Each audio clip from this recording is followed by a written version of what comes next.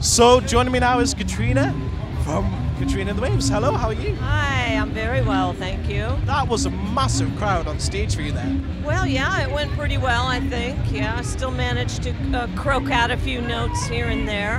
And so, yeah, I enjoyed it. And when you come here to the northeast of England, here in Sunderland, what do you think of the crowds and the people that come out to show their support for Pride?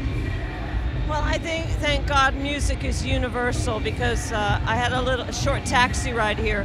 The taxi driver couldn't understand a word I was saying, and I couldn't understand a word he was saying. So we smiled amicably back and forth, and that's all that matters. I think a smile, a bit of love in your heart, and some music. Personally, what made you decide, yeah, I want to go to Sunderland, yeah, I want to perform there? I was asked. Yeah. I generally take everybody off on every offer, ever. Yeah. So, you must really love music, and everyone was happy to see you.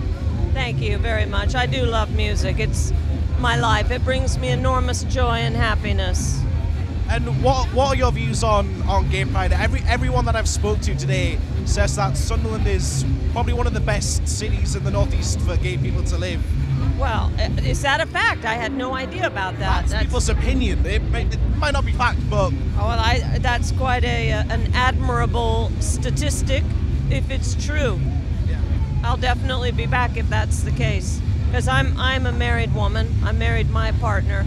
And it's wonderful to have the freedom to do so in this world. Who'd have thunk it? Who'd have thunk it? All those years ago when we were all hiding.